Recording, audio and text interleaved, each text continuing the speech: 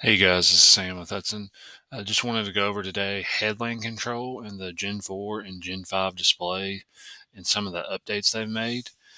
So previously, for headland control, if we went into menu, applications,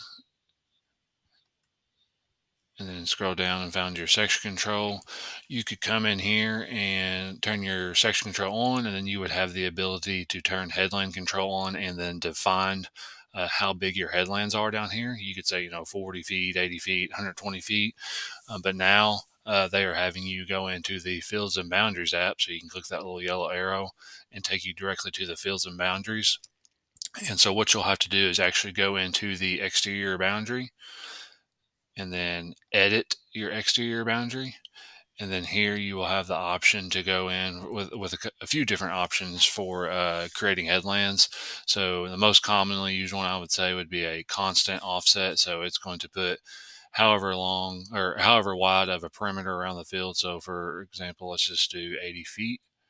So if we do 80 feet, it's going to do a constant offset of 80 feet all the way around my exterior boundary. Again, that's probably the most commonly used one. You do have the option to come in here now and do a top and bottom offset. So you can do this based off a heading angle, and then you can also come down here and change different widths based off the top and the bottom. As far as if you wanted one wider and wanted one a little more narrow, you can come in here and change that offset as well. But again, our most common one used would be that constant offset. So we would come in here, select constant, type in however big of offset we want, hit save. So now that we've hit saved, you can see over here we have our interior, or sorry, our headland here. And then we can exit out of this.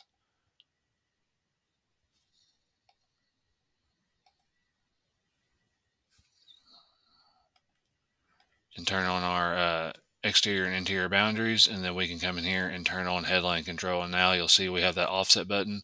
We don't have the ability to go in here and change it here. You have to go in through your Fields and Boundaries app to change how wide that offset is. So if you wanted to change it based off operation, what they're wanting you to do now is to utilize your headlands through Operation Center. So going into Operation Center and creating headlands there and saving them. But if you still want to create them through the display, you can. Just a little bit different way to go in and do it.